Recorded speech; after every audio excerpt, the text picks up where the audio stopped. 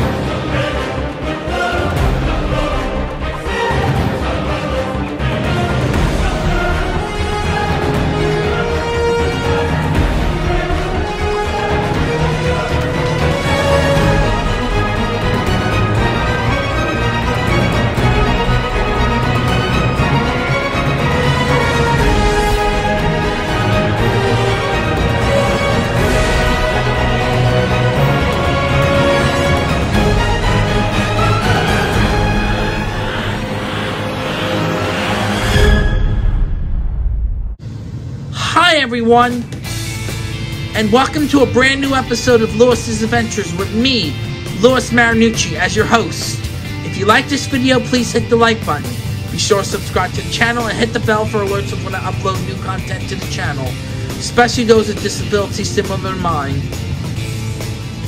In this video, I head back to Walt Disney World for the first time since 2015, but unlike the last time, which of course was the focus of the very first episode due to what's going on in the world, scuba diving at Epcot is not available. So instead, I take you to the different Disney parks I visited during my trip with my mother and sister.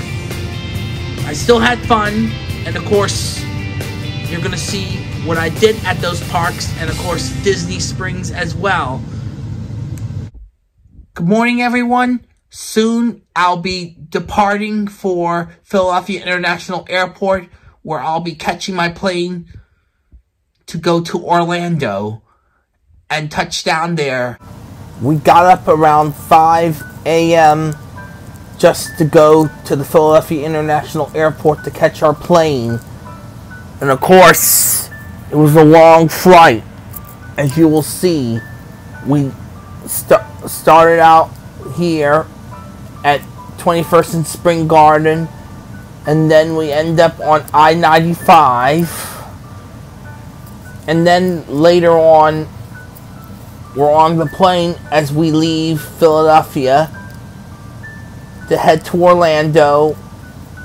And of course, after a 2-hour-long flight, which of course we had some turbulence in the process, but we were able to safely make it to Orlando in one piece, and afterwards we ended up heading straight to our resort, Disney All-Star Movies, and from there we relaxed for the rest of the day.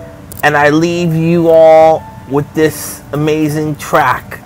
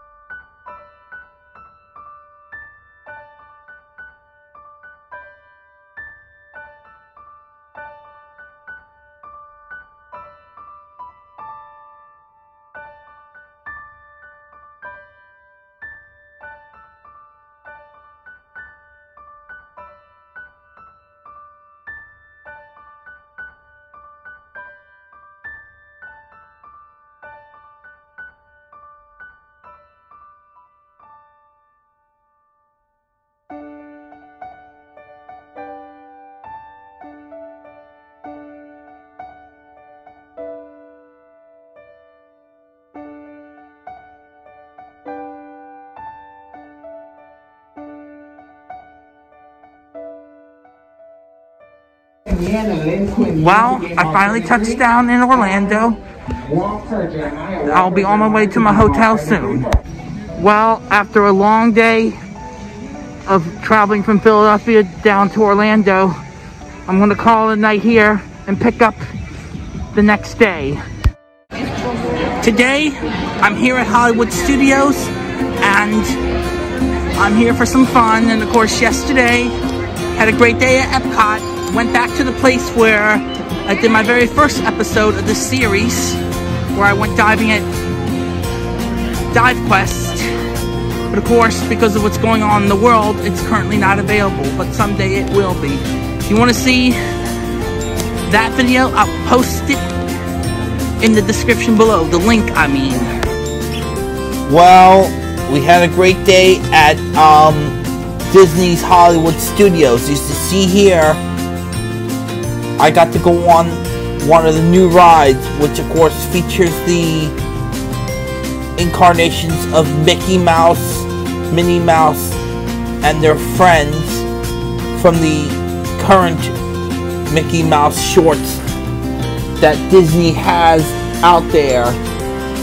And of course, it involved a runaway train, which of course we go through these different environments, from a desert to even under the sea, as Mickey and Minnie try to save us and correct the mistake that Goofy made. Of course, it was a lot of fun. I meant to say it was a lot of fun, and it was funny.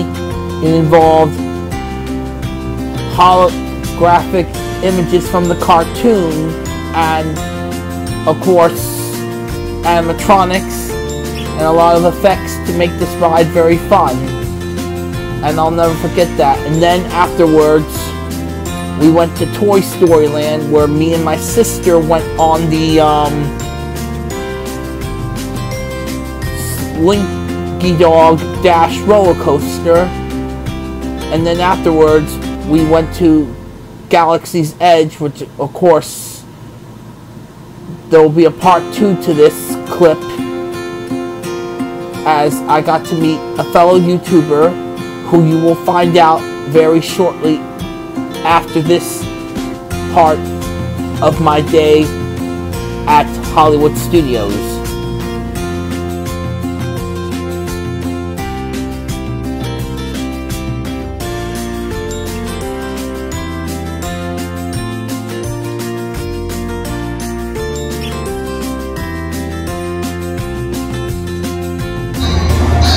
I just met fellow YouTuber KoolDad. I will be sure to post the link to his channel in the description below. While waiting to ride the Millennium Falcon ride at Disney's Hollywood Studios' Star Wars Galaxy's Edge, I ended up meeting another YouTuber who was there for the day with his family, and he calls himself KoolDad. And I've seen some of his content, and he does good. And of course, he was with his wife, his son, and his 2 daughters. And I kind of liked their amazing t-shirts advertising his YouTube channel. I'll be sure to post the link to this amazing YouTuber and his family.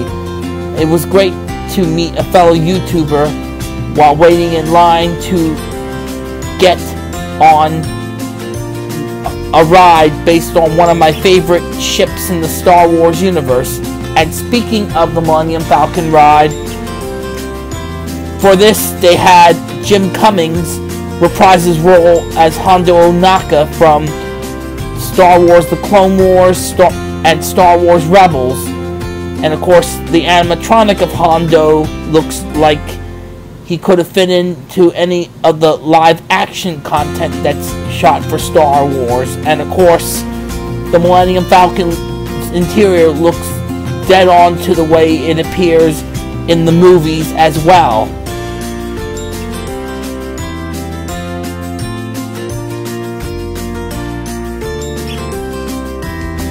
And today, I'll be closing this trip out with a trip to Blizzard Beach, then to the pool here, at All-Star Movies. And lastly, one more trek to Disney Springs. I didn't shoot much during the last day, as the majority of the time I was busy riding water rides and I had to put my phone away when I was with Grace Santa. I only shot the moment that we entered the park and were getting ready to leave the park. I still had fun. It was a great time. My first ever visit to Blizzard Beach, as Typhoon Lagoon is currently closed and we won't know if it'll ever reopen again. In the meantime, I had a blast and I'll never forget visiting Blizzard Beach. Well, this trip is about to come to an end. It was fun documenting my adventure to Disney World. Hopefully I'll come back here in the future once things are a little bit better. In the meantime, this is Lewis saying, thanks for watching, everyone. You can also follow me on Instagram, Twitter, Facebook, Twitch, and TikTok. Remember, it's time for adventure. Also, during these times when heading out, wear a mask in public indoor settings, practice social distancing, carry hand sanitizer with you, wash your hands, most importantly, get vaccinated, and of course, stay safe, stay healthy, and together. We are finally getting through these dark times together, but we're not out of the woods just yet.